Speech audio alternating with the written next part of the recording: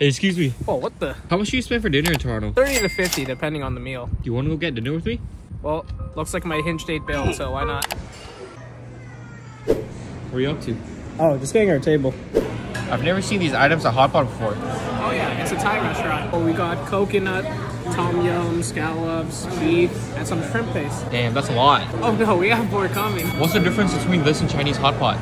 It's made in the soup base. This looks exactly like a lychee. Oh yeah, but it's actually shrimp. So do you always bring your dates to these fancy dinners? Yeah, if they show up. Am I supposed to eat this in one bite? Yo, you good? No, bro, the food's just a bit spicy. Are you like a food blogger or something?